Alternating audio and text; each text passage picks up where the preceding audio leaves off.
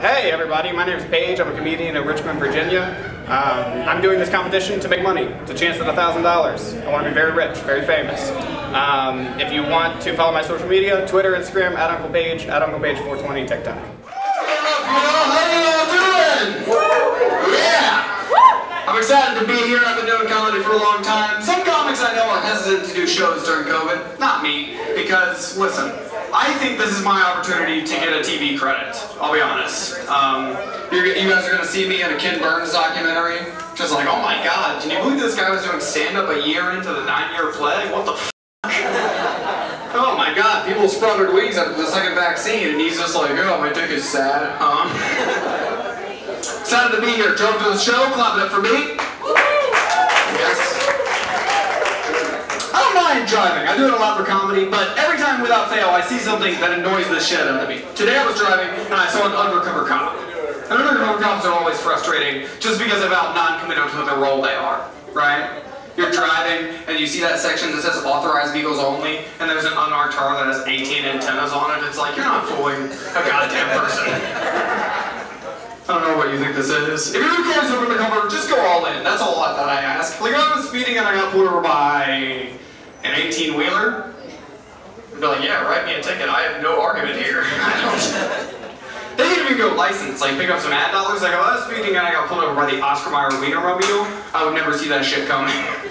We're just like, what the fuck? It's just like, yeah, I don't know if you heard recently, but we got defunded. It's kind of the whole thing. I don't know. And it's a great primer for prison, because you're riding a wiener before you even get there, so I don't... Alright, if that's the line, it's going to be a rough 3 minutes. I don't know, guys. I'm excited to be here. Lockdown has not been good for me, so I'm excited to be around people again. You know what I've been doing for the past years is watching television. That's it. I've been watching TV. Advertising has gotten out of control. I don't know if you guys have watched TV recently, but I was watching TV and there was a commercial for medicine, and that has slogans now, which is like, I guess if medicine's not flying off the shelves the way they want it to, they're like, we have two options. We either contaminate the water, or we come up with a catchy slogan. That's pretty much it.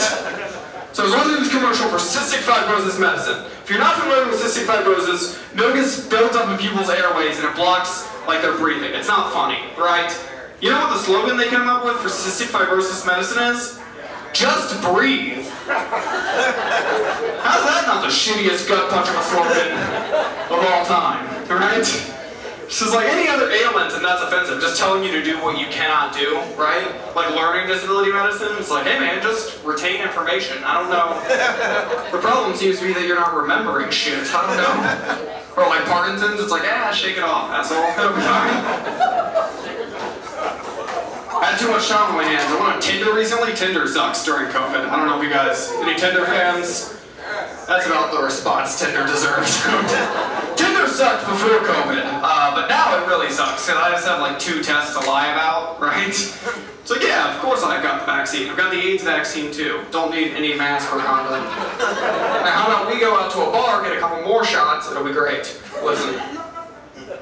Great vaccine joke. I don't know if you guys... No? Okay. Gotcha. Yeah, Tinder's kooky. I don't know. You know what I'm tired of on Tinder is I'm sick and tired of astrology. You guys astrology fans? Yeah? Alright, well I'm gonna shit on it. Sorry. Here's the thing. I don't think astrology is real. It's fine if you like read it just to have fun. I don't think it's real. It's weird to me the people that think it's real, because most of the people that you meet that think it's real, they're also super anti-religion, which doesn't make any sense. Like, fuck God, that shit's fake.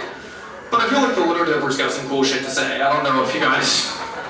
It's weird. I was on a Tinder recently. It was going well. We were having a good back and forth. I was getting some laughs, obviously. And she cut me off in a sentence. She goes, hey, any chance you have a birthday coming up? I was like, that's crazy. I actually knew you were a birthday coming up. She goes, I knew it. I knew you were a Libra because you've been flirting with me this whole time. I'm like, okay, that's one theory. Maybe I've been flirting with you because I'm currently on a date with you. I don't think. Alright, that's it for me, everybody. Have a good night.